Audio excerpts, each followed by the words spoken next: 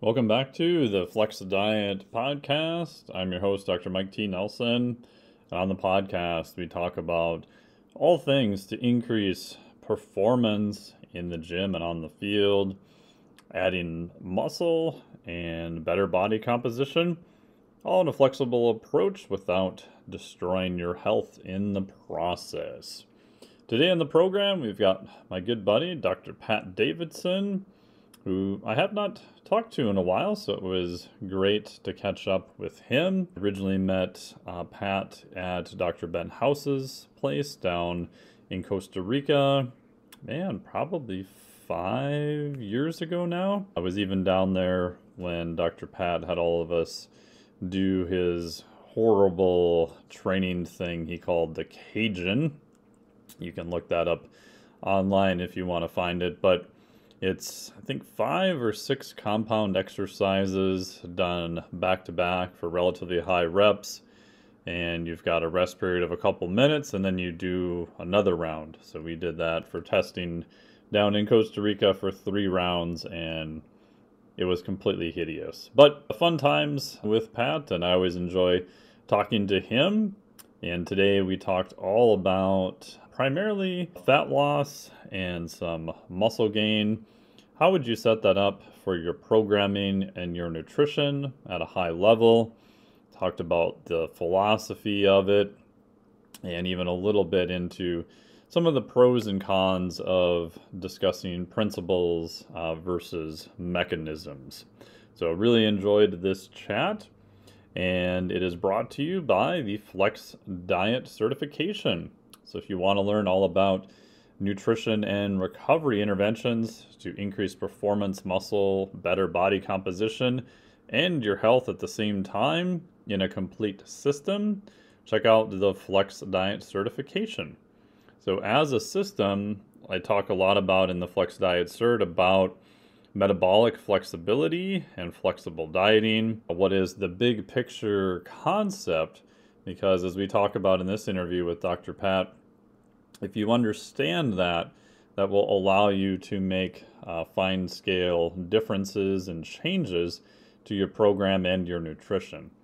And then in the Flex Diet Cert, we do go in depth into each one of the 8 interventions, ranging from protein to carbohydrates to NEAT to sleep, micronutrition, and more. And then I help translate that into 40 specific action items that you can do. So at the end of the day, you understand the big picture and the concepts, how to apply them, and you've got specific knowledge within each area. And then you've got the application started off for you also. We also have expert interviews from everyone from Dr. Stu Phillips and Dr. Jose Antonio talking about protein, Dr. Mike Ormsby, Dr. Eric Helms, Dr. Dan Party, Dr. Stephen Guillenet, and many others in there. So go to flexdiet.com for all the information. Right now it is on a wait list. You can put your name in there and you will be the first to be notified once it's opening again. So go to flexdiet.com for all the information and enjoy this interview with Dr. Pat Davidson. Welcome back to the Flex Diet podcast. I'm here with my buddy, Dr. Pat Davidson. How's it going, man? I'm doing all right. As I was mentioning to you, I'm a little under the weather. I don't know what hit me, but when you've got a 2-year-old, it's like you're just pretty much always sick with them. But this one was a little different. Like I got flattened by this. I'm glad we didn't do this yesterday. That was a mess. So if I'm coughing or super nasally in this, my apologies. But yeah, and you know what? Like I'm at the very end. I finished a very long, extended fat loss diet yesterday. And, Congrats. I would imagine that my immune system was compromised by the end of it because it's been a lot of training volume and depreciating calories from across 18 weeks. And that's got to contribute to just getting flattened by something as opposed to, I think I'm a little bit under the weather, but I'll ride this out. Yeah. Have you noticed that too, where if you're at a period of high stress, I used to notice this a lot more when I was traveling and teaching. I'd sometimes go overseas. I do 3-4 days in a row, and you're like, yeah, I made it all the way through. I didn't lose my voice. Everything is great. And then you get home and you're like, oh my God, I feel so horrible. But it doesn't happen during the high stress period. It happens right as you get through that. Oh yeah. Yeah, I think I think that you're putting your foot down on that sympathetic gas pedal, and you're mobilizing systems and all that kind of stuff. But once you ease off of it, it's like, yeah, the physiology, who the hell knows in some ways, but yeah, it is it's almost like the system knows, okay, we don't have to be on full go right now. It's okay to be sick. Yeah. But I did a stretch over 6 weeks of 3 seminars, one every 2 weeks. And it was Texas, Vancouver, and LA. And that was brutal. Like I was speaking recently with Angus Bradley in Australia as well. And he did a seminar series in Europe. And like the fatigue that you experience from doing the travel and the teaching with those weekends is different. I get done with those things, and I fly into a place Friday, teach Saturday, Sunday, crash at night Sunday, fly back Monday morning. And then like all of Monday just feels like a hangover, and so does Tuesday.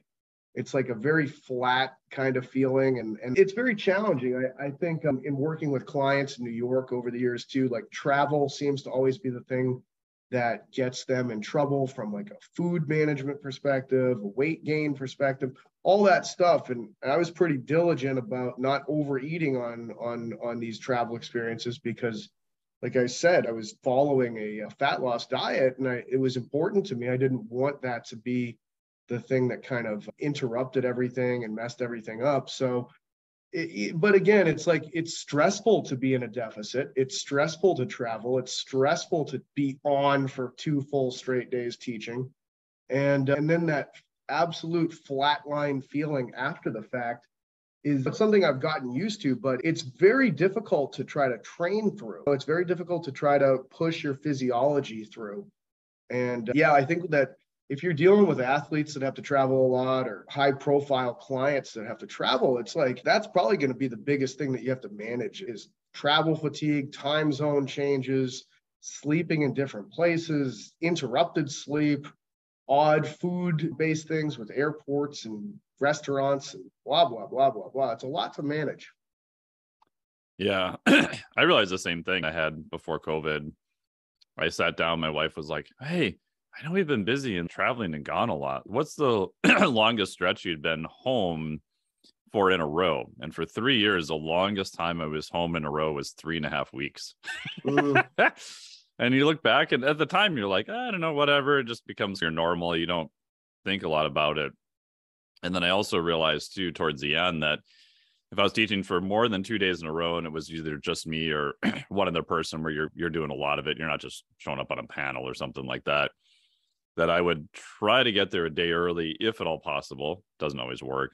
And the day after, I would try to find like a float tank, or I would try to leave like on Tuesday and just consider Monday afternoon just a wash, doing client program updates, sleep in Monday morning, go do a float Sunday night, just try to give myself a little bit of time to decompress, because I've done that before, where Monday morning your flight's at freaking 5 a.m. and you're getting up and you're already on the plane. You're like, where am I? What's going on? It's no joke. That's a crazy. What you just said is nuts too. I don't know if people understand that, but that's wild. Really, I think that for me, like my fitness and everything else, I don't think I had realized like it had gotten to a place that wasn't great for me prior to COVID. And COVID really gave me an opportunity to not travel and to have a lot of consistency and to train super hard. And I made really good changes in fitness during COVID. And I felt a lot better, like from a physical standpoint, in terms of health and performance. It was eye-opening to me from that perspective, like how much of a negative for me the travel element was. And it's like I have that awareness now going forward. And at the very least, I wouldn't say that the take home for me is like never travel. That's not it at all. It's just, hey, be aware of how much I can handle. And also don't let it be a 100% disaster. Like accept the fact that it's not easy. It's not going to be perfect, but don't let it like blow up like a nuclear bomb. Just allow it to be a 50% shit show rather than an absolute avalanche of crap. And I think that's much more psychologically manageable, because oftentimes these things come out in the wash if you're just consistent when you get back and you get back into whatever routine and training habits and program you're following. You don't want to overreact. I've had many overreaction lessons in my life. I am an overreactive person, and that emotional overreaction has probably been the main causer of problems, issues that I've created for myself. And it's just, I'm grateful for that, because it's learning. It really is just learning. And then just seeing the subtleties of those things. Like even when I'm not making enormous emotional overreactions to big picture topics, I make smaller ones consistently. And the more that I'm able to tease those things out, even on what I'm talking about, like small changes in body weight or training numbers, or, oh my God, my squat went down by 10 pounds. It's okay. It's like, don't overreact to these things. Just do the next thing that's appropriate.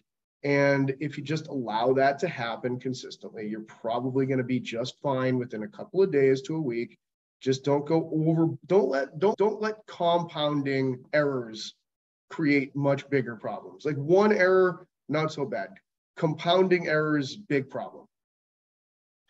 Yeah. Did you have any sort of rules for yourself when you were traveling? I had this weird rule that if a hotel or a place had a rower with walking distance, I had to sit on the rower as soon as I got into town for some period of time or within 24 hours. And so then I would almost look for hotels that secretly didn't have anything, because then I wouldn't have to do anything. I don't have anything like that. No, I try to get an Airbnb for the most part. Yeah. And something with a kitchen. And it's not like I was doing much cooking, but even it just that, like, I don't like being in hotel rooms. I don't know why. I just find them to be bad mentally for me. I prefer something that's more of an apartment or a house feel to it. Yeah, there's just, for me, like, I don't know what it is exactly, but like hotel room at night alone just puts me in a bad psychological place. But that's really about it from that kind of a perspective. Yeah. And you mentioned about being in a caloric deficit too. I realized that too for a while. I was like, oh, I'm just going to get significantly leaner, and you're traveling, you're on flights, and after trying that for about 6 months, I honestly just gave up. I'm like, yeah, if I just maintain weight stability and go up a little bit, I'm okay. Because I think you have to sit back and go, what is my higher priority? What am I trying to do here? I can change my body comp once I stop traveling, if I decide to turn down other opportunities or whatever. But the reality was I chose all of this. So it was all completely 100% self-imposed. And I was like, do I want to increase the amount of stress and have it be harder to recover, etc.? And then it's sneaky over time, because similar to you, like when COVID happened, I was like, oh, okay, might as well do some aerobic based training. I can train all the time. And you forget how nice it is to wake up in the same bed every day. You're like, oh my gosh, my HRV is better. My recovery is better. Wow, I can actually cut calories and my training doesn't completely implode. I don't feel like complete, utter dog crap after 3 days. Oh, this is nice. Yeah. And I think, like, for me, like, I'll decide that I'm in a specific phase, a focal phase. And over the last, it's been 18 weeks, and I had 2 fat loss phases and 1 maintenance phase in the middle. Each fat loss phase was 8 weeks. The first one was very easy.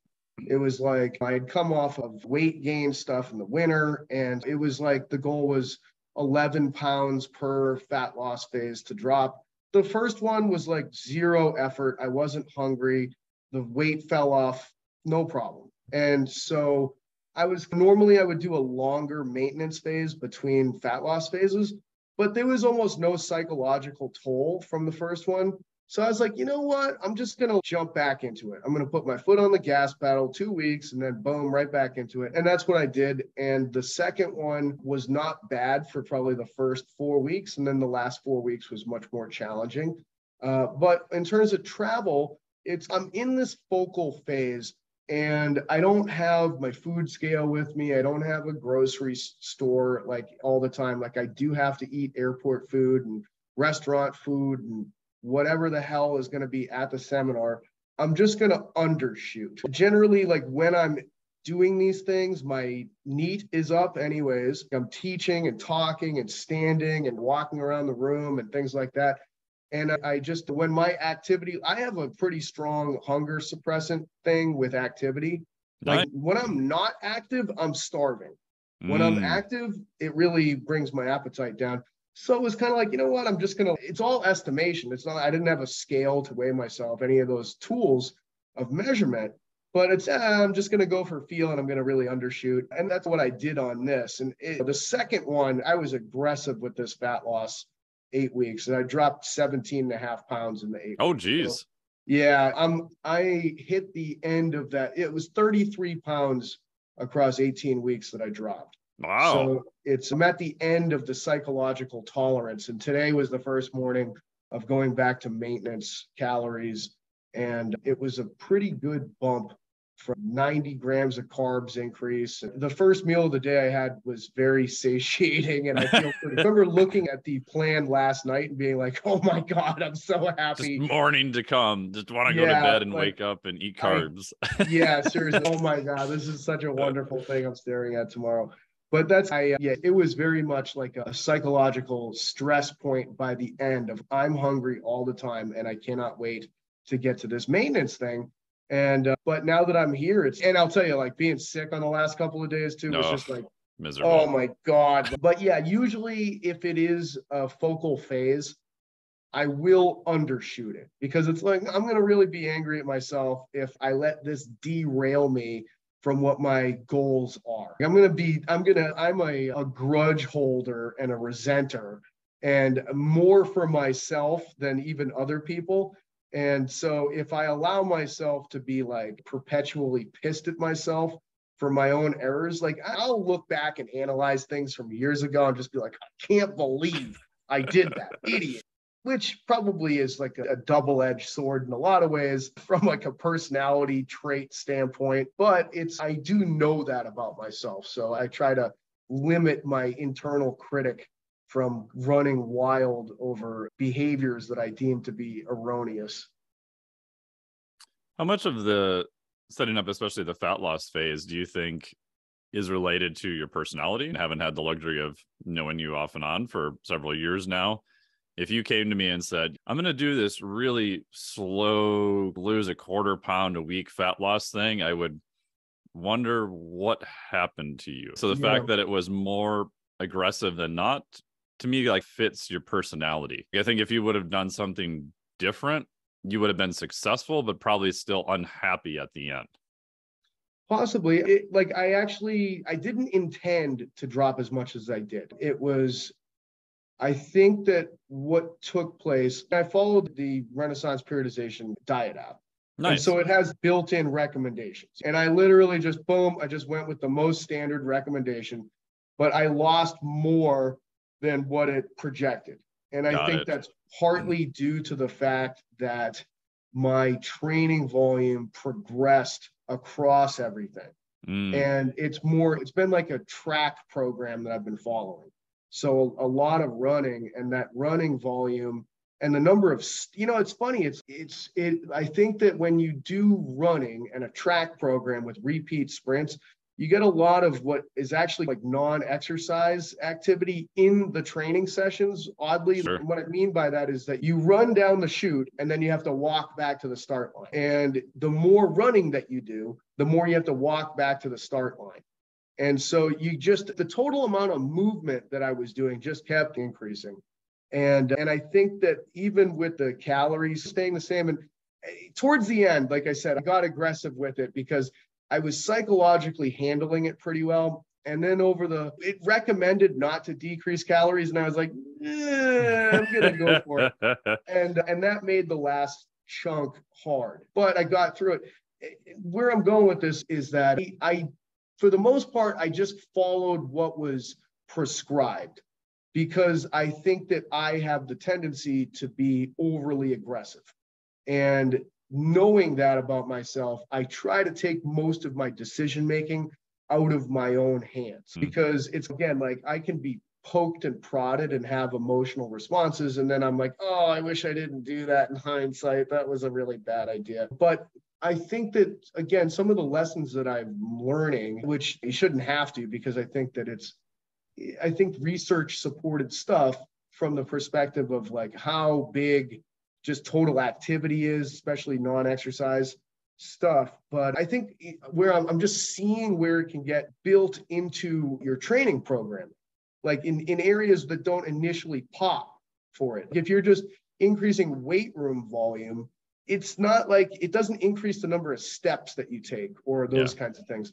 But if you increase track volume, it's like you just walked an additional like 600 meters compared to the last training session. Like that's actually like a pretty big increase. And it just increases over the course of a block. It's a bit like the case study with the guy that just kept adding weight to the weight vest. And it made the diet prep a lot easier because the NEAT just kept increasing, or it stayed the same really, as opposed to with weight loss, it just decreases with greater efficiency of movement. So I think that was a big factor for me with this, was increasing total movement volume across a fat loss block and just witnessing how dramatic of a driver on actual weight change and body composition change that played into it, but not really understanding what I had done ahead of time, witnessing it in live time and being like, and I'll tell you, like I had hurt my hamstring and I had to sort of transition to indoor work to replace outdoor work. And it was like, in the beginning, it was like stalling from a weight change perspective. And it was kind of like, what's the difference? What's the difference? Because the work to rest was about the same. The intensity was about the same. And it was like, oh, I'm not walking back to the start line after these reps because it's a bike that just sits there. I need to actually walk to make up the difference in the gym. So I would just walk the rest times and boom, as soon as I started doing that, again, like the sled of weight change just kept sliding in the favorable direction. No, I think that's a huge lesson, one that probably took me far too long to learn, is that early on with clients, I think I was probably too aggressive with volume in the gym and not aggressive enough with NEAT outside the gym. And then this is like even before watches to measure steps were really easy. So I used to buy like in bulk pedometers and give them to clients because they would always get lost. And then I bought those little dopey little straps to put on the pedometer so that it wouldn't get lost. But it was a disaster. But once I realized, I'm like, oh, maybe lower intensity work will be better than trying to ramp up their volume as I'm cutting their calories. Everything got easier at that point. Yeah, my weight room stuff has stayed the same for the last 20 weeks. It's been 6 sets per muscle group, with half of those sets being isolation movements that aren't that stressful. And I feel as though it's just maintained strength, which is all I could have hoped for during the course of that much weight loss and fat loss. And like the movements that have decreased have been the squat and the overhead press. But those are tough ones, I feel like, to maintain with that. But every other movement is basically the same in terms of load and reps. The squat also, you get yourself under the weight, and being that like in much of a deficit, it's almost like I feel wobbly and lightheaded, and just please someone get this thing off of me.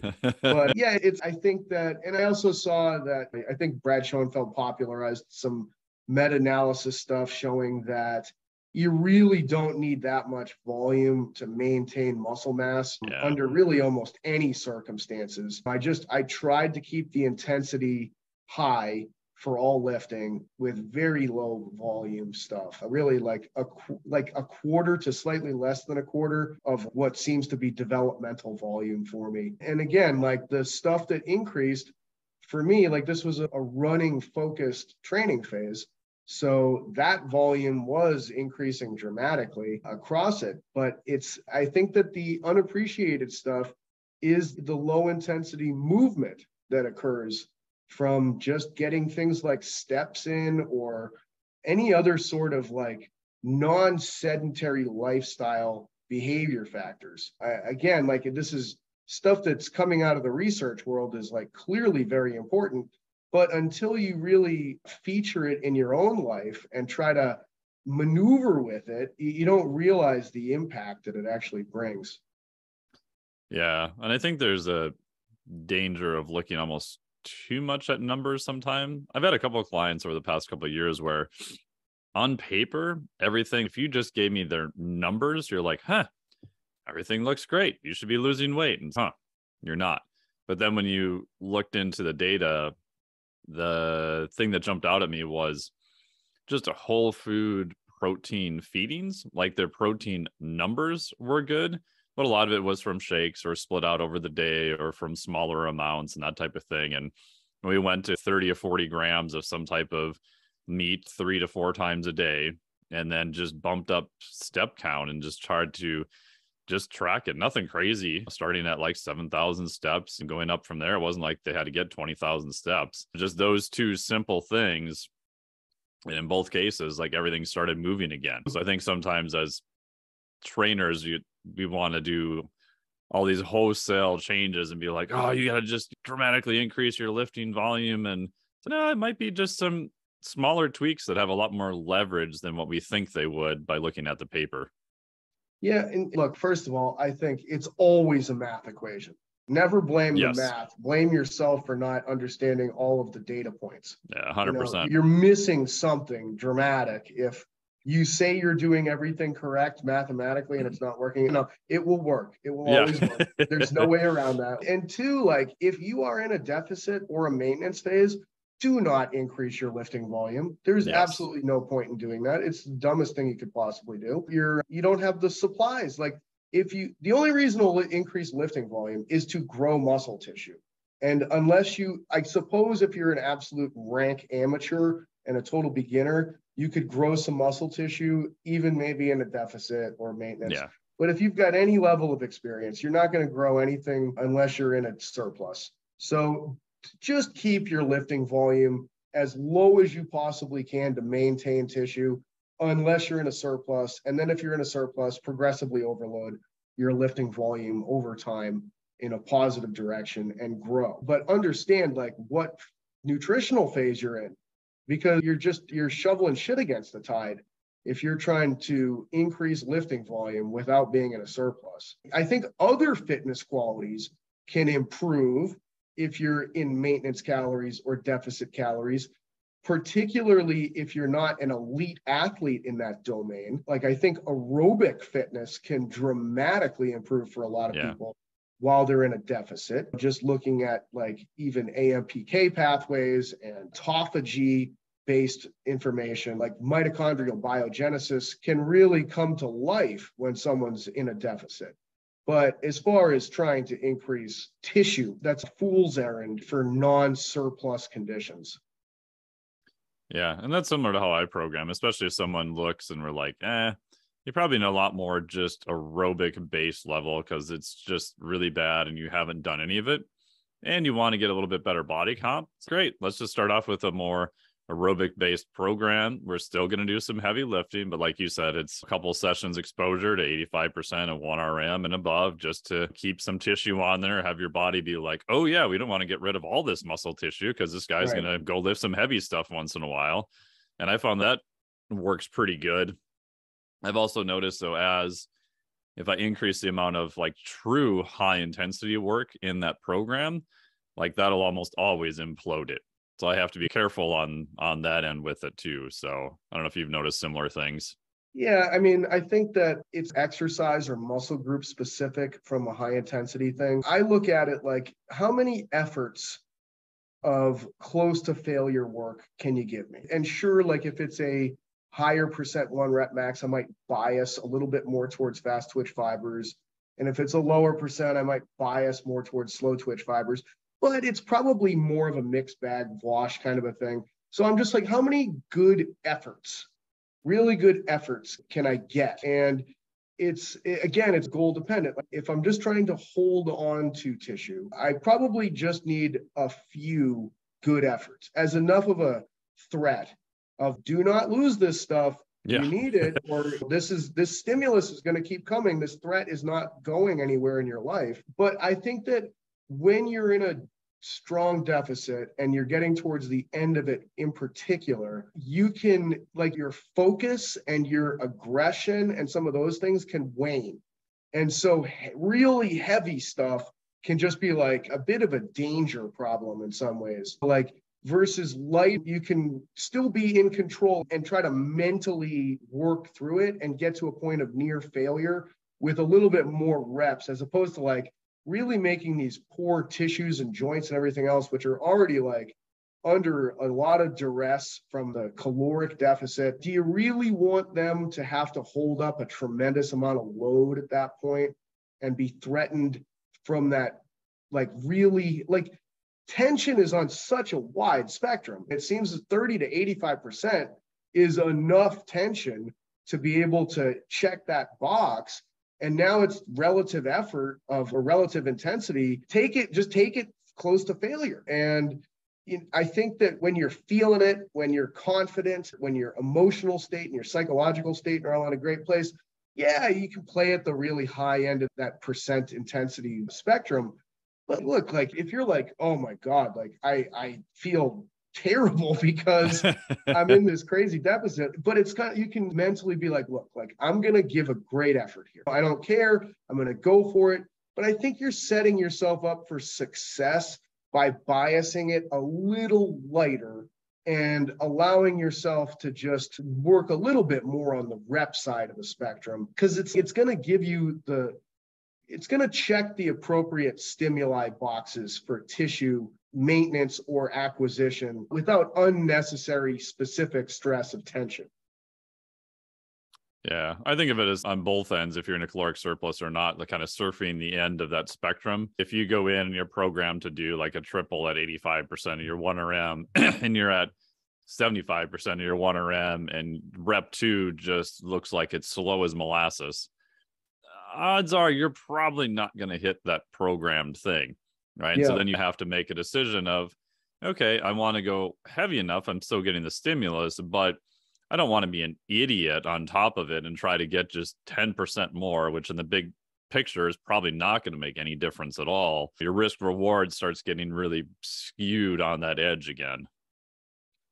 Yeah, for me during this whole phase, it's a lift session will be like, here's a movement, you get 2 sets, and the rep range is 6 to 20. And the reps in reserve is 1 to 2. That's how I'll program it. So it's see how you feel today, pick something that seems reasonable, and then you get 2 shots to go get. And it's just estimating it based on reps in reserve. To me, it's like percentages during these significant body weight change periods, like, percent of what? Yeah. 5 weeks ago, 10 weeks ago. Let's just see like where we're at today. And that big enough range of 6 to 20, it's probably going, it's definitely, if you're able to get 6, it's a percentage that's sub 85%, which is in the tension window that's appropriate for tissue-based. It's not neurological training as a focus, it's tissue-based training as a focus. So it's inside the appropriate tissue tension window for checking that box. And again, it's 6 to 20, but it could go beyond 20 in reality. It's more like just as a guideline, but probably under 6 during a deficit for me is like, why would you do that? Why would you ever do? And almost in general, from a hypertrophy standpoint, why would you ever do that? It just doesn't make any sense. You're going to get the same hypertrophy stimulus from lighter weights, but you're not going to get the joint problems that you're going to get from heavier weights. Always minimize the side effects and pursue the primary effects with whatever you're doing. And teasing out the drivers of side effect, I think, is the learning process. Like, a lot of people can get jacked, but can you get jacked and minimize the damage along the way? That's and look, like, probably just building a bigger ultimate window of how far you can push your adaptations by minimizing problems and side effects as well. Yeah. Do you think there's an argument to be made of doing in, let's say, a caloric surplus, some lower rep training, like 3 to 5 reps to push up the overall strength levels. So therefore, Not when you're much. doing a percentage of work, it's at a higher level. Not really. I think that's going to, it's always what is the adaptation that results from this stimuli? And when you're in that level of intensity, the primary tissue that's going to be targeted is going to be the nervous system. So it's a great way for rate coding and synchronization and recruitment, the big three neurological elements. But in terms of what seems to be the understanding of the drivers of hypertrophy, 85% is considered to be the heaviest that you'd ever want to go.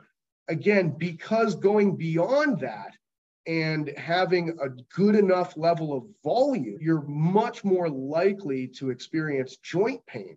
Yeah. And if you're experiencing joint pain, now your ability to train appropriately is going to be really decreased. And again, connective tissue and joint pain problems have a different healing time period as compared to muscle soreness. Joints are going to take longer to recover and heal, mainly due to just differences in hemodynamics and blood flow getting to those areas as compared to muscle damage. So not always, this is like more of a probability thing. Like, I'm sure that there's individual examples of people being like, look, I respond very well to high intensity, low volume stuff.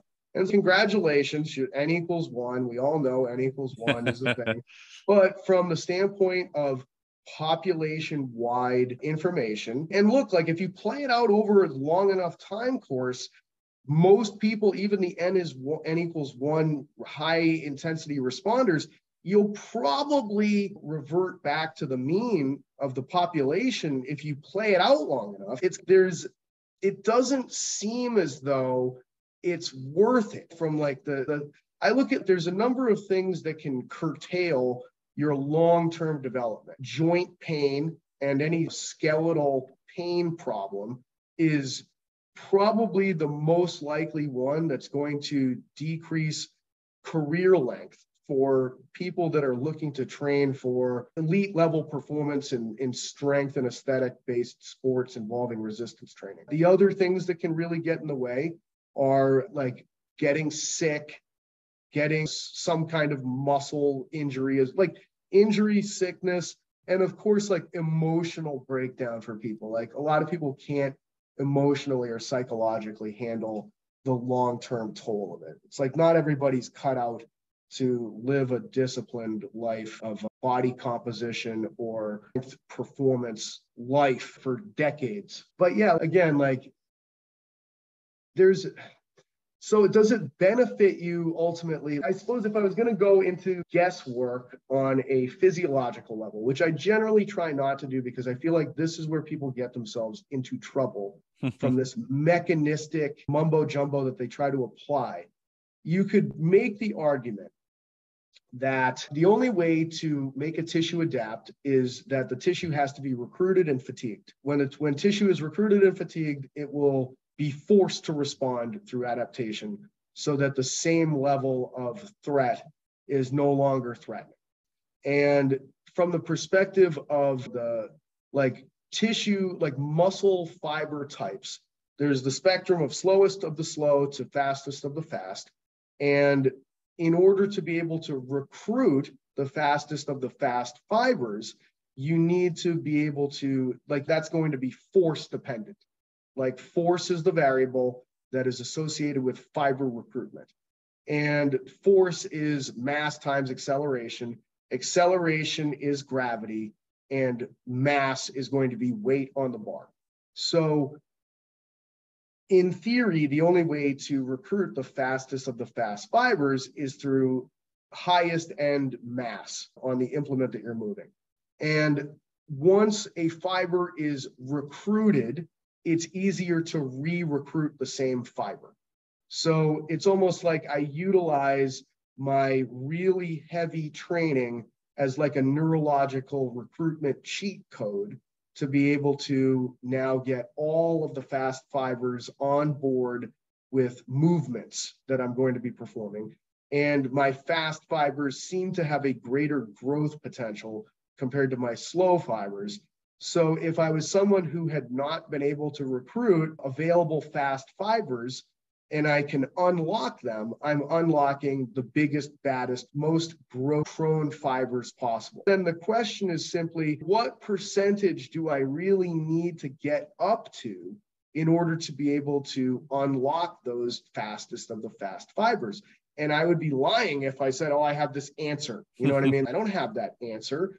I don't know if anybody has that answer. I would say that there's a lot of conflicting weird things out there, such as blood flow restricted training, that you can use incredibly light weights and still manage to be able to create enough of a stimuli that's able to seemingly create adaptations in large swaths of fiber types across the board. I'm looking at it from a probabilities standpoint and a risk management standpoint from a really long-term perspective. And my best recommendation based on those elements going into my decision-making thought process is avoid really end tail intensities if your goal is tissue promotion. Just simply the big rocks to hit are probably logically being able to get yourself to really understand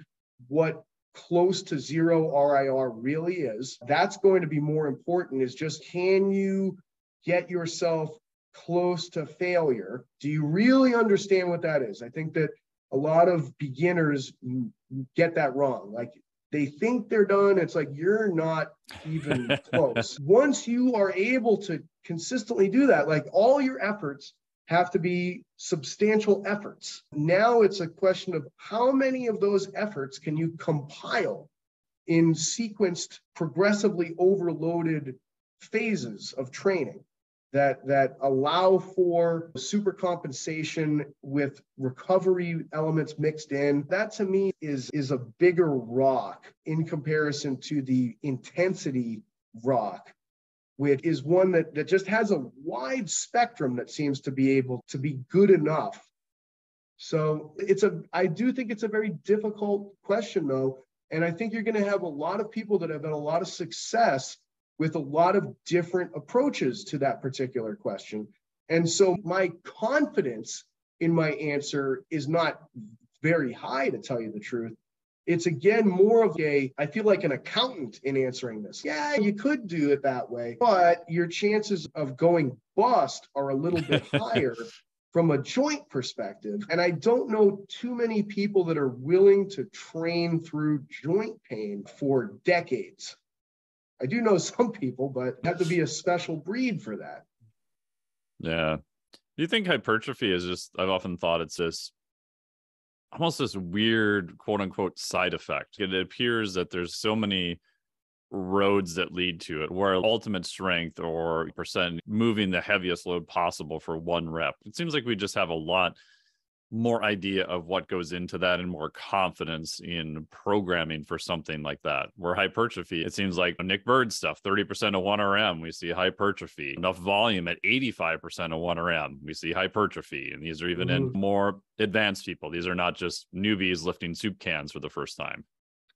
Yeah, it's amazing, because I think that if you really look at the best science-based people in the fitness industry, it's like they're probably in the aerobics camps and in the hypertrophy camps. So like, I think that there's pretty good researchers that I think are good scientists in those areas.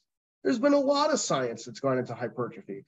And the incredible thing is how we haven't gotten that far. We're still really like, understanding it. I don't know. It hasn't been that long since we were like, oh, the hormone hypothesis, that was a big flop. Yeah. And when I was in my master's program and PhD program, everything was hormone based in terms of the physiology. Kramer stuff. Yeah, there was Kramer looking at insulin, IGF, and Nindle looking at growth hormone. Yeah. And they worked together a lot of times. And it was like, hey, we have to do these approximate 10 RM sets with short rest. And those create this biggest response of growth hormone, IGF response, cortisol response. And then it was, oh, actually, you guys are just measuring a stress response. Yeah. And it's not remotely enough of a time scale under the curve to be able to explain anything. And the reason steroids work is because you just have this very long, constant level of increased hormonal status, which is not the case for the exercise response hormone thing. And so it was like, oh man, did I just waste all of that time with learning about these hormones? And no, probably not. There's probably something important about the stress response that we see in relation to that kind of resistance training. I don't think we know what it is at this point, but it's probably associated with something. Yeah. But in terms of hypertrophy, no, it's like that the acute hormonal responses to exercise are meaningless. But man, did I have to learn about those things during my education. And it was difficult for me to be presented with information that was like, hey, by the way, everything that you learned about that seemed to be said that was important, it's not important. It's like, oh God, so what is important? And you get into these discussions on mTOR, the AKT pathway. Is it the seesaw thing that I've heard you talk about? And it's how are we evaluating this stuff? What really is, I feel like for every molecular explanation that you get, there's like this circuitous pathway with contingency plans and escape clauses and secondary. It's, to me, I try not to program off of physiology, because I feel like the more that you learn physiology, the more you realize that like these systems are contextual. They're very contextual. It's like it's responding in this way right now because of 18 different factors. And it's not the only pathway that can be utilized. So I think it's tricky because you have to know enough physiology to work around it. I just work with as much of an easy numerical basis as I possibly can, like cleaner lines. Like I never say, oh, this is a glycolytic protocol, or this is a aerobic protocol. It's no, here's just like here's the distance, or here's the load, here's the time course that this is going to be done, here's the rep range that this is going to be done, here's the proximity to failure that I want you to get towards, here's these things that are at least externally measurable or observable on some level. And because I do think that like my takeaway currently regarding the physiological understanding of hypertrophy is that, yes, it is based on a net accretion of protein synthesis outweighing degradation. That would be the equivalent of the calories in, calories out level. It's like that is the scientific baseline that we're working with, that you have to accept. And what goes into synthesis is a tremendous number of physiological pathways. That's probably mostly the most optimal, or the largest is probably the mTOR pathway. But there's a number of alternative approaches towards being able to modify translation.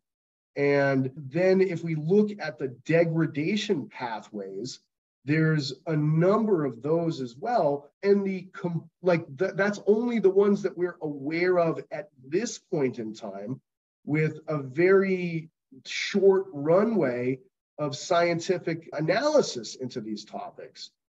I suppose that I just have a very deep appreciation of how complex in vivo biology is. And that I worry about people that appear overly confident in their approaches with the complexity of in vivo biology, where I have a lot of respect for the system and just how magnificent it is. And I certainly don't think of myself as someone that has the bandwidth to really understand what's going on with it.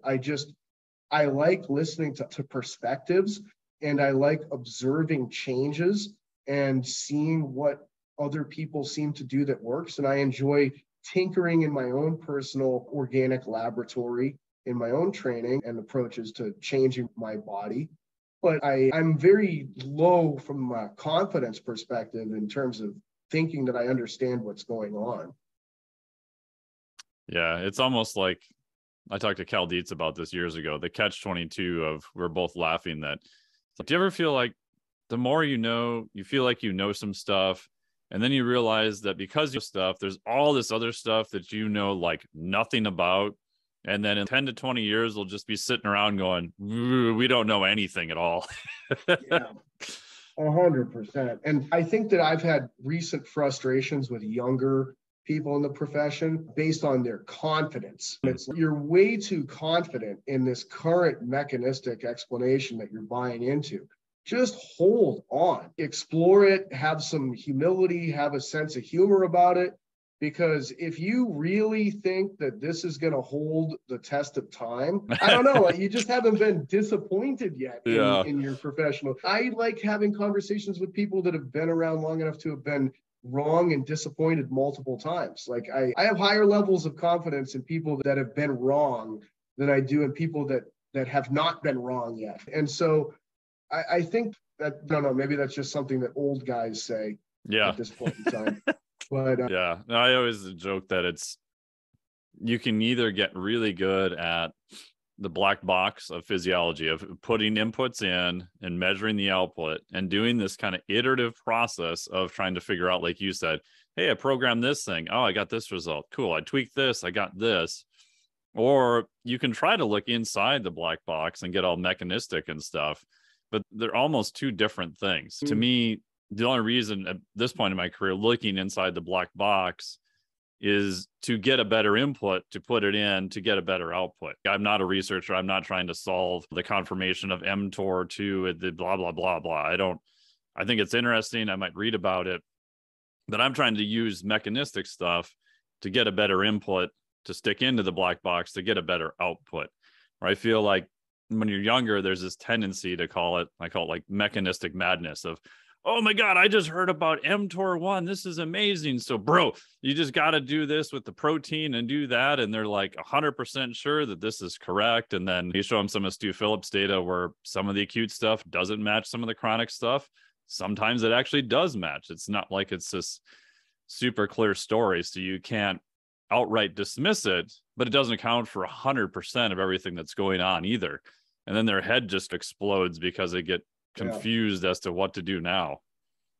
I think it's a really good point. And I think that like BCAAs are a classic example of that too, where it's like, hey, if you really want to get like super myopic on like a mTOR pathway, you can get into this, like it's happening at the ribosome, and it's like growth hormone seems to be this thing that opens these portals that admit leucine into the region of the ribosome where mTOR is working.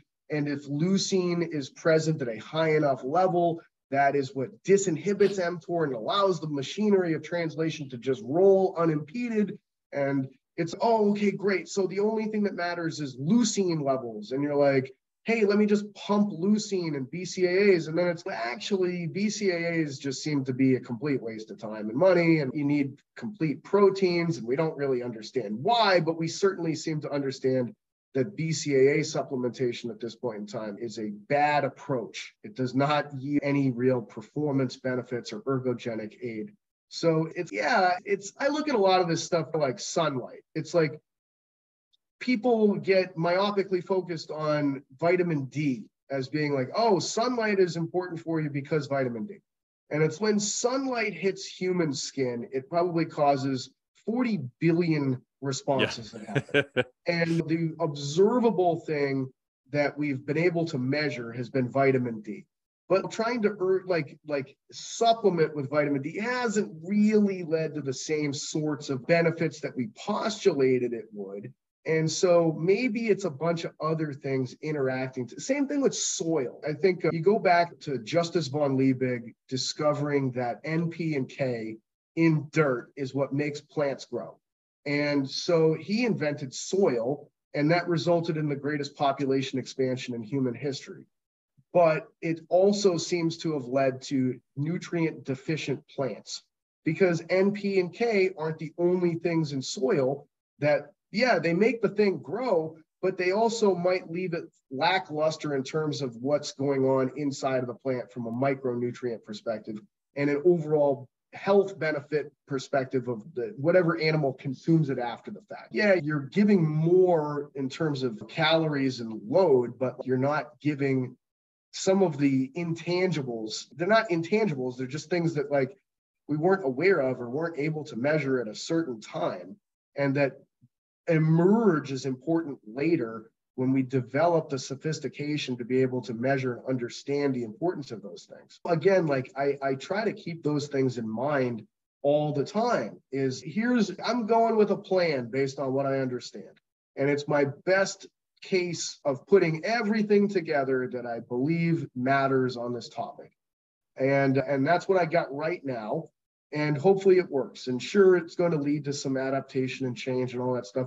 But do I ever assume that it's actually best case? I hope not, because at some point in the future, 100 years from now, someone will probably look back at it and think that it's just as preposterous as me looking at those videos of people using fat shaking belts by the beach in black and white movies where you're like, wow, really? But then again, like there's still people doing similar stuff today with believing that they're going to freeze off cellulite or something like that. There's a sucker born every day.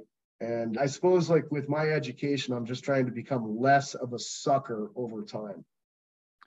Yeah. And I always find it fascinating of what is the newer stuff you can speculate on and run your own experiments versus don't throw and use that only and throw out like all the time tested principles. 100 years ago, there's examples of people with amazing physiques just using basic overload and shit. There weren't hardly even many barbells for a while. It was just weird shaped objects of sorts. But I think it's easy to throw out those principles and be like, oh, those people, they didn't know what was going on. I'm like, they maybe not, but they seem to make some pretty damn good results. And this is before drugs, pharmacology, etc. Exactly. So we can't just throw everything out the window and be like, oh, this whatever is like the latest and greatest. Maybe not, but maybe you can add that in a little bit with some of the time-tested principles that we already know about.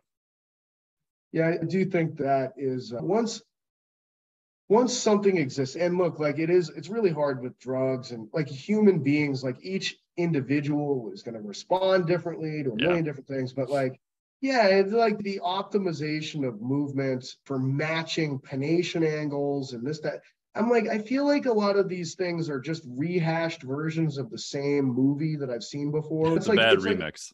Like, yeah, it's like the sequel or the third time. It's like, I'm pretty sure Michael Myers is going to like look dead and then he's going to come back again.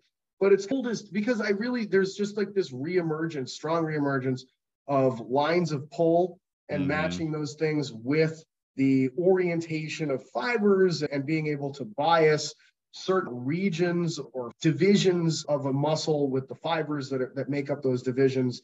And it's the same story that we were getting back with the invention of Nautilus in a lot of ways. It's the same story as what Brett Contreras was trying to go with from his like vector theory of like horizontal lines of force versus vertical. If you haven't heard the story before, it's going to be the first time. And the first time for people is always very convincing.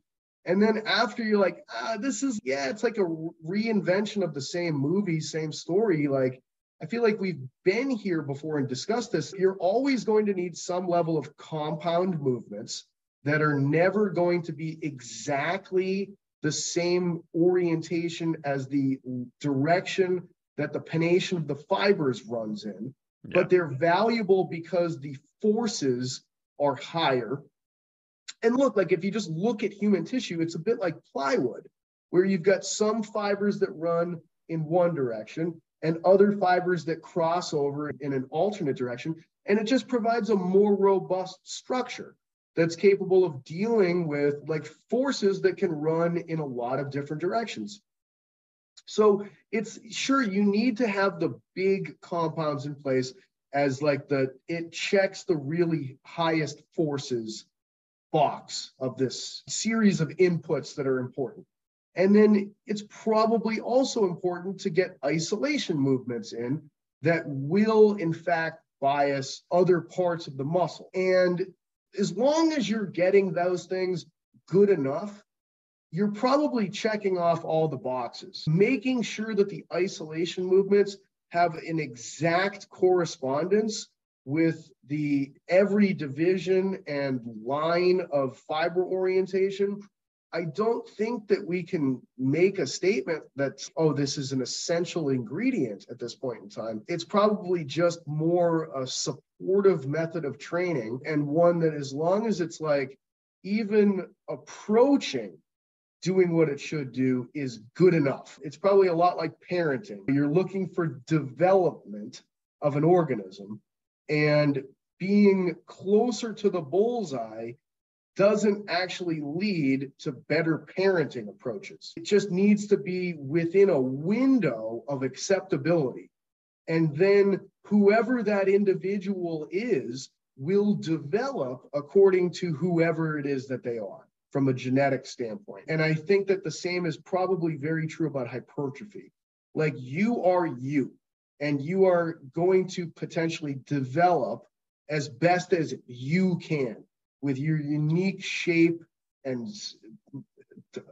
everything about you. And as long as I'm within a window of acceptability and I'm continuing to progress over time with the big levers of potential progression, which to me are resistance training progression, nutritional progression, and supporting lifestyle progression, which you could probably put pharmacology in if you were going to talk about drugs, progression. I think those are the areas that you can toggle and see how far they can go, but ultimately accepting that your unique kind of, I don't know, profile is what it is. You can just be a more muscular, leaner version of you with toggling those three levers appropriately over time, but searching for some of the magic bullets inside of those are probably not going to yield any real demonstrable difference. Yeah, I think humans, you're just pre-programmed to think linear. So we think, oh, compound was good. We've got this exercise, this more exactly targets this whatever fiber latissimus dorsi because of the rotation, whatever. It's like, maybe it's just because you grabbed something and pulled it towards yourself. Like, maybe that's probably enough, right? The exact angle of the pennation match or whatever. And the fact that maybe that was novel enough that got your attention that you maybe added it in now, so you weren't doing it before. So the fact you go from not doing anything at all to doing this thing, that's probably what 95% of the effect. But as humans, we like to think that it's linear, that if we just find these little things, close, probably close enough. And we have to have a cool story. Otherwise, we don't do a lot of stuff. So it fits both those things. And at the end, if you're better, great. But then, like you said, you have people running around saying, this is the thing that you need to do, and this is the magic bullet for you. And then I want to pound my head against the wall. Yeah, if I was going to guess at a magic bullet, it's progress. Yeah. That's really it. It's just that progress becomes horribly uncomfortable at certain points. Like, at a certain point, like, how far can you push food? How far can you push training tolerance? How far can you push drugs or sleep or any of those things? So it's like, I look at it as, you have these different areas and focus on one of them at a time and let the other ones rest at whatever base camp they're at. And then once they're like recuperated, see if you can shove them a little farther up the mountain and then let them rest in their base camp. Again, to me, it's what you're talking about from a linear perspective. I like, without getting into the nitty gritty of dynamic systems, I think that overall dynamic systems to me are that we're all a bit like marbles. And we're all trying to roll uphill with these things. And for a marble to roll uphill takes basically, like, it's similar to like enzymatic reactions with activation energy, but overcoming the tremendous amount of input that would be required to actually drive something in an uphill direction. And if I can get my physiological marble in a given fitness area to push uphill, hopefully then I can just let it settle at a certain spot. And the more that it settles, the deeper of a well it'll dig for itself. And that's like my new plateau or my new baseline or wherever it is that I got it to. But now that it's settled in this place, it's going to take more activation energy and a tremendous amount of input and effort to drive it out of its well and to make it move up again. And hopefully then I can get it to settle somewhere else and nestle into another well that's a higher well than the previous one and recuperate and be able to have this big effort and drive. And it's how many times throughout your life can you do that? And it's probably like, we're probably this collection of lots of marbles. Like I just picture like this kind of landscape of marbles. So I've got an aerobic marble over here and a muscle marble and a neurological marble. And there's just so many of them. And they're all like being like, I can't drive all of them at once. I need most of them to just be settling. And then I'm going to pick maybe one or two. And if I can have focused effort on those ones, boom, I can drive those. And I need just enough input on these other marbles to keep them in their wells. Otherwise, the well will flatten and then they'll slide down in the other direction. And if they're important, I don't want that to happen. So what's enough from a maintenance perspective to keep 40 marbles in their wells while I focus on 2 marbles to create enough activation energy to shove them slightly higher up a hill? But that's to me a 3-dimensional topographical map. And having enough presence of mind to try to keep a map like that in your programming repertoire is a very big challenge from a coaching perspective. How much sprinkling of maintenance volume for things like stretch shortening cycle or aerobic or rotational force or those kinds of things do I need to be present in this current block where I'm focusing on building muscle tissue that's going to require this uphill effort of, man, you're going to have to eat even when you don't want to eat. You're going to have to keep eating and you're going to have to take on a tremendous number of efforts that are going to bring you within proximity of failure.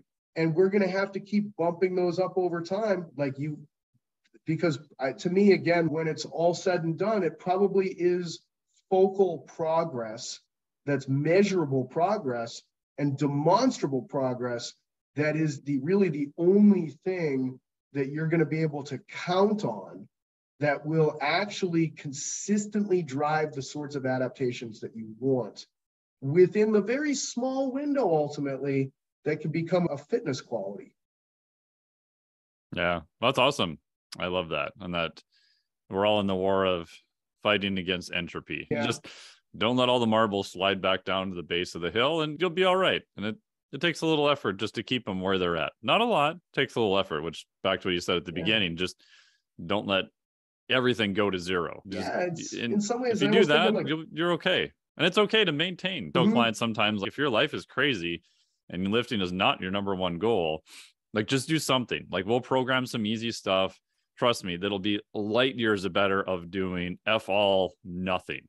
And it won't take much. In a couple months, when you get out of your high stress state, you'll be thankful that you did something during that time versus nothing.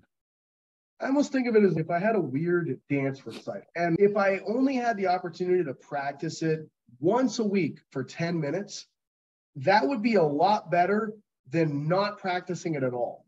Yep. It would be probably just enough to hang on to some memory of what this thing is. Because in some ways, I try to think back to what the ultimate simplistic rules are for biology. And I think a lot of it is memory and being able to build things off of memory. Your genetics are a memory.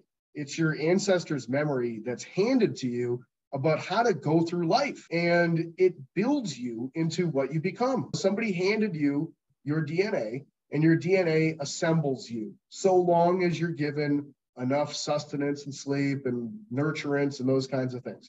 And then you acquire your life experiences, which are stored in your series of neurons and all of the synapses that make up those during your life plastic memories. And those things are used to be able to predict how to go about doing the things that you want to do. But in some ways, if you don't if you don't use it on some level, those things dissipate and they go away. And do you want to strengthen the bonds of those memories and associations and create something more elaborate?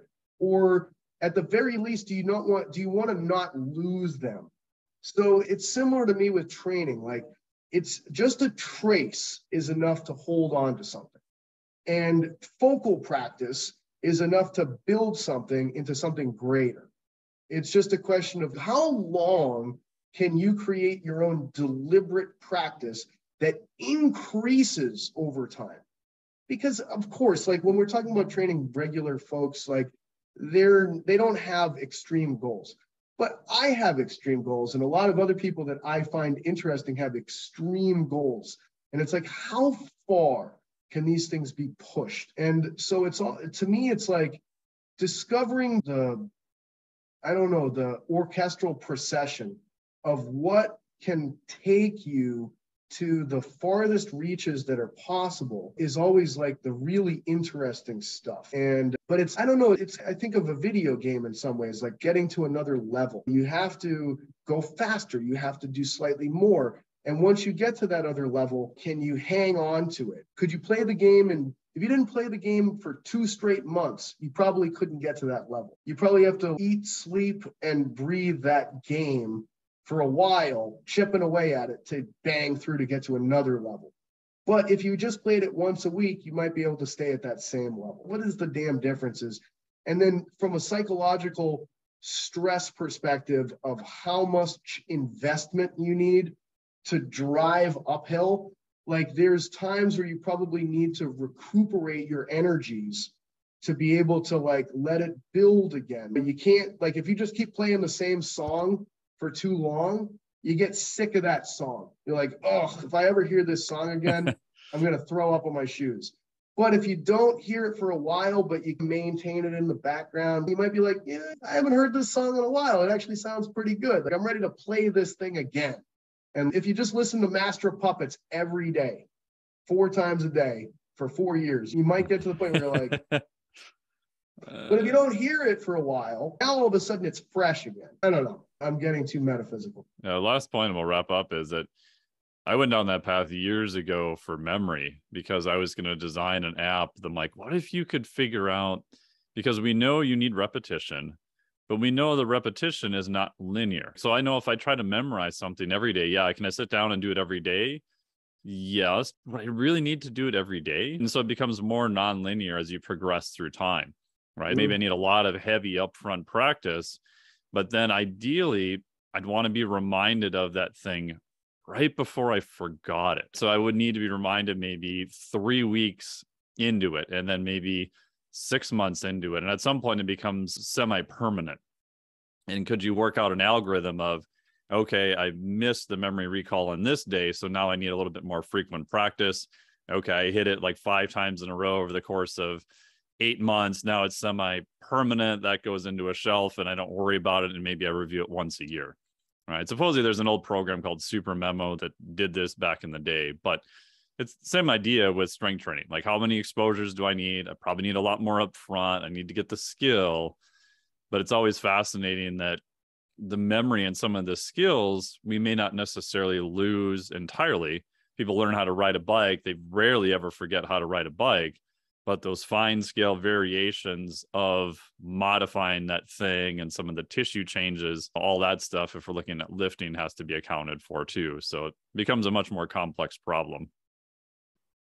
It sounds like we actually have some similar interests, because I have a bit of an obsession with trying to understand maintenance. I find maintenance to be an incredibly interesting topic and one that gets no love. And I want to always see how small a dose can maintain something. Yes. Because the smaller the dose that you can find to maintain something, the more you sensitize that thing for the ability for it to change after that. It's funny because the reverse diet concept is something that gained a lot of popularity. But to me, a reverse diet is even more interesting, where it would be like, what's the lowest number of calories that I could possibly get somebody to where they can actually maintain their weight and their muscle tissue? Because if I want to grow their muscle tissue and their weight, it's going to require a surplus. But what you find with surplus is worse than deficit in most of the time. It's look like deficit, yeah, it's hard, you're hungry, blah, blah, blah. It's surplus, people can't do it at all because if you're not hungry and you have to eat, it's just that's where the boys get separated from the men, so to speak. But if I can bring my surplus numbers down to such a low level, this to me is when tissues are so sensitized to growth. And the only way I'm going to do that is if I get really good at understanding maintenance as a topic and being able to direct maintenance in a favorable manner. A reverse diet is great from the perspective of how sensitive can I get to weight loss and fat loss by making my deficit something that's really high. But in terms of growth, if I can bring my maintenance really low, so I make my surplus really low, I just set the stage for this enormous runway of like walking into further and further adaptation. And so I just view those things as being a spectrum in both directions, probably available for all physical qualities. How small an amount of fast running can I do and maintain speed? How small an amount of heavy lifting can I do and maintain strength? Anything. And then you'll sensitize that system for progressive overload. But it's such a small amount of stimuli that becomes the overload in the beginning because it doesn't take that long before you're like, oh God, this is horrible. I don't want to do it. This is terrible. What it takes to get better is god awful. So, but I think that takes a lot of time to get to in your career and your pursuit of this stuff to get to where that becomes like this very sexy topic. Yeah, I've often thought of that as I'm looking in my brain at a differential. Right. So if they're on a building phase and they get all the way up to here and they're just plateauing and they can't do any more staring competitions with white rice, they have no more time to train. You've maxed out the system at that point within whatever constraints you're dealing with. Then the maintenance phase, I actually want to go down as low as I can. So a lot of people are like, just leave them on 400 grams of carbs and lift in 10 hours a week. I'm like, no, you want to go the other way. You want to get the system back down and hopefully you'll resonate at a new baseline, but your new baseline is lower in terms of inputs, but you kept as many of the qualities that you had before. So now you can take, like you said, another run to go up and hopefully get a response from the system again, because you can't just keep going up and up forever. Maybe professional athlete, maybe they can, but they're even going to run into constraints at some point. So you have to kind of reset the system somehow to keep that output and resensitize it to a similar input, but yet different. It's such an look like it's for whatever reason, the reverse diet seems to be something people latch onto and seem to understand. The reverse diet is way more to me. And the same thing applies to training. If my ultimate goal is, hey, if somebody's like, I want to be a professional bodybuilder, I got to get up to 300 pounds in the off season. It's like, all right, this is going to take some time. It's not like you're going to take one run and get there. Yeah. Let's get you up to 250 right now. And you were eating 800 grams of carbs a day at the end of this current phase that we got you to. And you got to 250. Okay. We're going to now try to stay at 250. And how low can we get your food? And you stay at 250. And hey, we got you down to 350 grams of carbs and you stayed at 250. Amazing. Now, this is probably impossible, but now it's, hey, now we can start eating 450 grams of carbs and you can start going up again. Okay.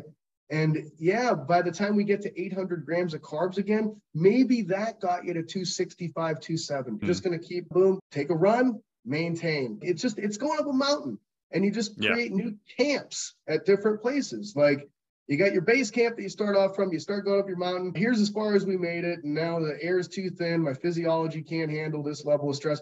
Cool. Camp out there. Spend a week there, whatever it is. And then you can make another run. It's just that it's going to be longer, slower with changing your physiology. But the more that if people can understand, if you can sensitize yourself to stimuli, look, like I guess it's the mistake people make of thinking that short-term efforts are going to yield more than they will, but failure to appreciate that chronic efforts will actually yield more than they think they will. It's a short-term bias of overestimating the importance of a single session or a single effort, and a long-term bias of underappreciation of consistent application of appropriate stimuli. Yeah. Yeah. And that's something I've tried to do with my own training over the course of years when you have enough data. So within the last 3 years, I've been as low as 207. Now I'm up to 235, but all those are on purpose. So the last time I was at 235, my body composition now at 235 is better. It's not amazing. It's on the high end. My lifts are at all-time highs. So cool. So I'll probably ride that out. We're going to be gone to South Padre. So I know it's going to probably go back down again.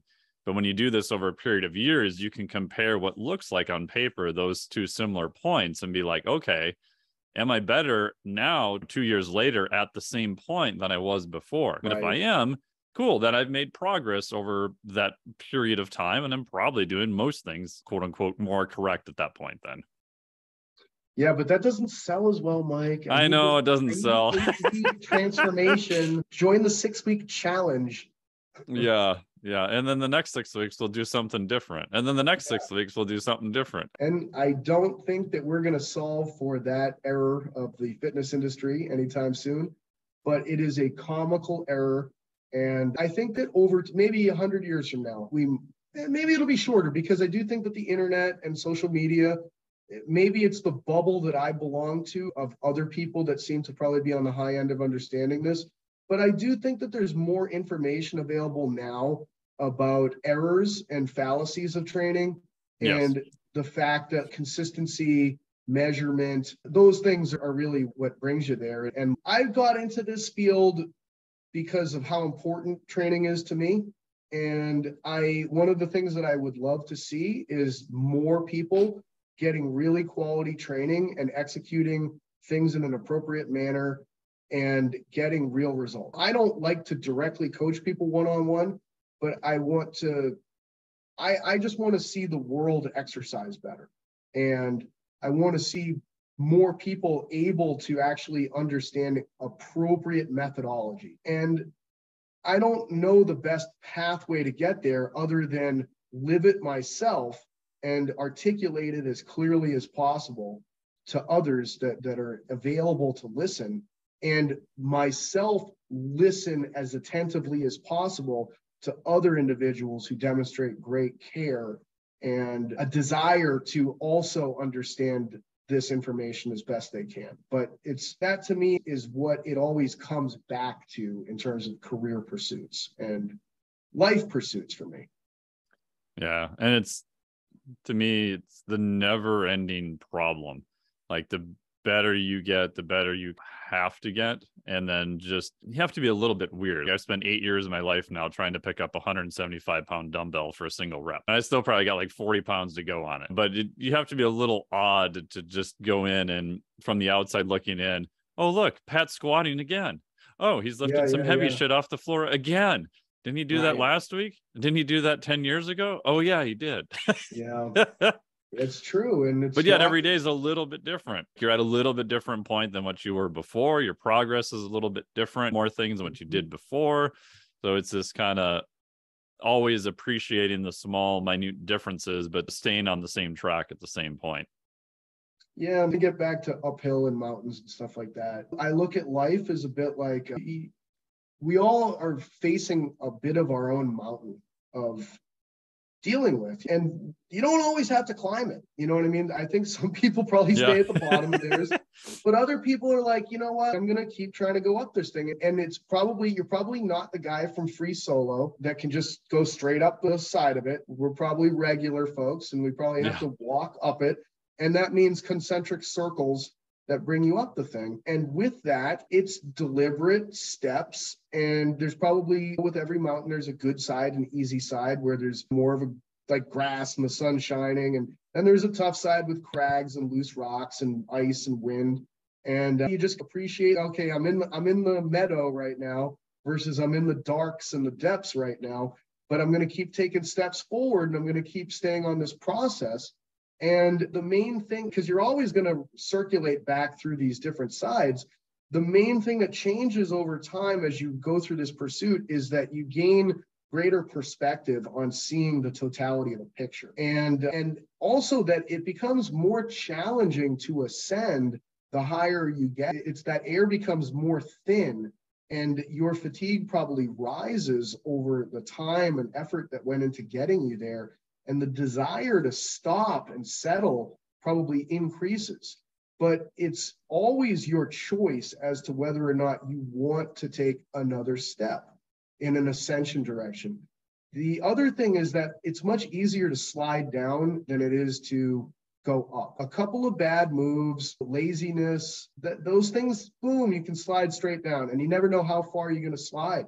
But then the question is, hey, you slid, can you dust yourself off, stand up, conduct yourself like you should as a person, and begin this climb again? You might learn some lessons from that slide that ultimately help you get even higher than you ever got before that. I try to be someone that continues to take another step forward, no matter what, even if it's one where I can't even see what the next step is, but trusting that if I believe I'm going in the right direction and I seek guidance from other people who I believe are also ascending their own life mountains, that I'm probably going to continue to become a better version of myself that can appreciate challenges for what they are rather than to be overwhelmed by them in the moment, and to then be able to be somebody else's Sherpa in their process of going through their own climb of their life challenges and mountain as well. I like, part of it to me is that being able to learn physiology and play around with it, it's like one and the same because it's so real. It is who you are. And a lot of these other parts of life are a bit artificial. When I think about money or social media, likes and things like that, that people can become really attached to and think that's who they are. But in reality, it's very much not you. And not something it's not the stuff that's going to probably matter for what you stand for and how you come across to the other people that are important in your life. Yeah. Awesome. Thank you so much for all your time today. And where can people find out more about you? I know you've got several products, several programs, you got the Instagram, the website. I try not to run my own stuff anymore at this point. I find removing myself. So in some ways, I know that my Instagram has every link and everything to everything that I do. And I'm at Dr. Pat Davidson. So it's at Dr. Pat Davidson, Dr. Pat Davidson. And with the link tree stuff and the bio link, it takes you to everything. I have different products that I do. I have a seminar and certification system called Rethinking the Big Patterns. And that is I guess it's a biomechanics based system, but to me, it's an algorithm that helps fitness professionals decide on exercise choices from an exercise selection standpoint for their clients. It guides them on how the person can do those movements properly, and it gives them a trajectory for how to progress them through what movements would be important for that person from a training outcomes perspective. I also have an online training system called Athletic Weapon, which is a sort of a mix between training for sports and training for building tissue. And it's almost like if there's power building of powerlifting and bodybuilding, I would say that this is strength and conditioning building. It's, hey, if you want to be fast and powerful, like sprint, throw med balls, and get jacked, this is it. It doesn't have an exact name to it, but it's like athlete version of power building. And then I have some low price point things like the Power Hour, which is a weekly education thing that I teach, and an exercise database, which brings you through all the exercises from Rethinking the Big Patterns, which include a lot of like frontal plane and transverse plane drills that a lot of people would probably benefit from understanding. Yeah, and I really enjoyed the rethinking the big patterns because I think for most trainers, they come in, they're so sagittal based, and there's a time and a place, obviously, for those lifts, but it's very hard to think outside of that box. And so I think trainers getting exposed to rethinking the big patterns sooner is just a lot less stuff they have to unlearn later. And I think they'll just literally see more progressions and options, especially for clients who they're training are probably not going to be elite level power lifters, etc. So I like that. And all the information you have on the power hours you posted has been super good. And for, I don't know, a couple cents a day or something, it's definitely worth it. So I would encourage people always check out all your stuff. It's been very cool to see all of it over the years too, which has been super fun. Yeah, it was really good catching up with you, Mike. It's been way too long. So yeah, good to see you. you. Thank you so much for all your time today. And I encourage people to check out all your stuff. Thanks again and good to see you. Thank you. Yeah. And huge thank you to Dr. Pat Davidson for being on the podcast here today. I would highly recommend you check out his materials. Really great stuff. I've learned a lot of different things from him over the side story. As I was thinking about this recording, I actually did meet Pat before Dr. Ben House's place. I totally forgot that I read some of his early work on, I think it was the deadlift, was the first article I ever read from him. And I stalked him at a PRI vision course that I bought for myself as my birthday present to myself, man, maybe 7 or 8 years ago now. It was a great course. I'm not sure I would recommend going down the PRI, Postural Restoration Institute rabbit hole with the vision course as the first, but it was really good. It was a very informational and was useful from understanding, I think, the principles of it. So huge thanks to Dr. Pat for all this stuff. Would highly recommend you check out his Instagram and all of his work.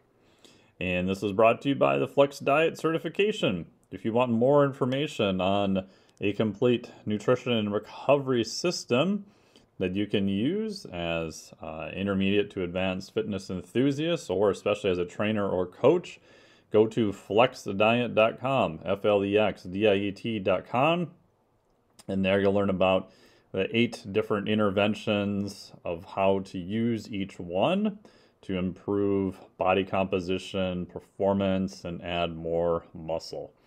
Everything from protein to carbohydrates to NEAT, sleep, micronutrition, intermittent fasting, keto, and all of those in a complete system so you understand how each one of them work, when to use each one in a progressive manner.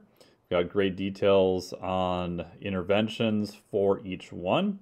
So there's 8 interventions overall, and then I break down those, each one, into 5 specific action items.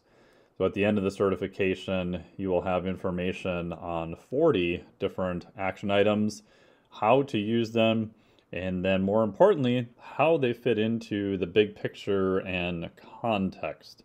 Because what I've seen with a lot of certifications out there, one of those 3 areas is normally missing in them.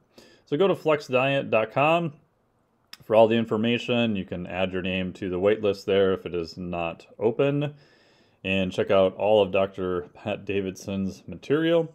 Thank you so much for listening to the podcast. Really appreciate it. If you have time, please share this one around. If you enjoy it, please tag me and Dr. Pat so we can say thank you for doing that. And if you want to place a review in iTunes or your favorite podcast player, we would really appreciate it. Thanks again. Appreciate you listening and all your time. We will talk to you next week. I have a good mind to go home. You had a good mind, you wouldn't be here in the first place.